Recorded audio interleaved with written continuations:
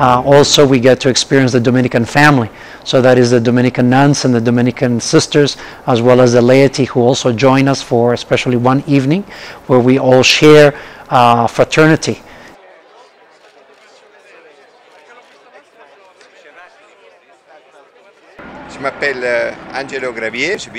My name is Angelo Gravier. I live in Rome.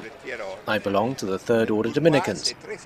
To me, it's very important to live in fraternity, because it gives me a lot. In fraternity, there are men and women who follow the life of St. Dominic, St. Catherine, and other Dominican saints in Rome, and find it to be a very rich environment. La vie de Dominique, Sainte Catherine et des autres saints dominicains, et qui trouve à Rome un milieu très riche. When we meet in fraternity, we celebrate Mass, and then reflect for an hour and a half on topical issues, always following the vision of the Church. At this time, we spend an hour or two deepening our reflection on the rule and the direction of the Third Order, because we must know what we are able to be.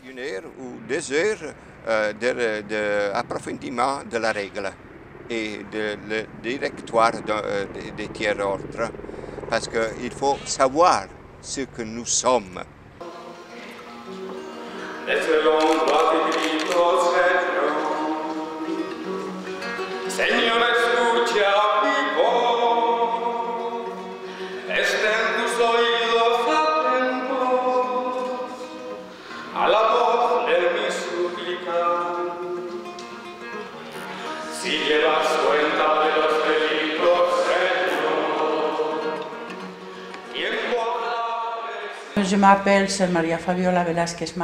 My name is Sister Maria Fabiola Velasquez Maya.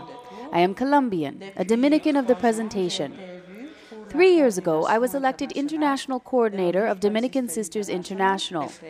It was one Brother Carlos Asperoz who asked me to participate as a Dominican Sister of Apostolic Life in the General Chapter. And now I'm discovering many things in the order. I see all these brothers are looking for a word of truth in a time of study, reflection, and prayer. I really feel part of the Dominican family. For me, experimenting in this way in the Dominican family is a great discovery and adventure that is worth living. Pour moi, de vivre comme ça en famille dominicaine, c'est une grande découverte. Et je crois que pour moi, c'est une aventure qui vaut la peine.